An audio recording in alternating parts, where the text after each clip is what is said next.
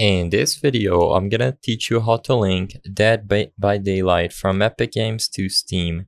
It's a very quick and easy process, so make sure to follow along.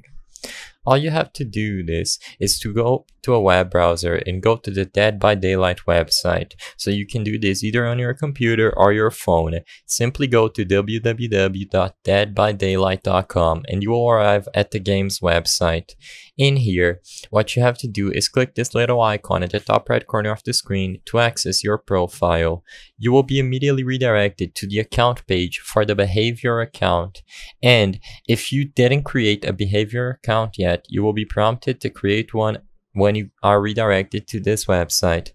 Now, all you have to do is select the link next to Steam and Epic Games, and both of your accounts for Dead by Daylight will be linked as long as you own Dead by Daylight on both of these platforms.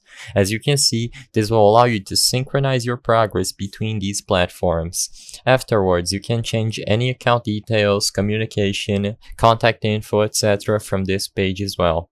I hope I was able to help you on how to link Dead by Daylight from Epic Games to Steam.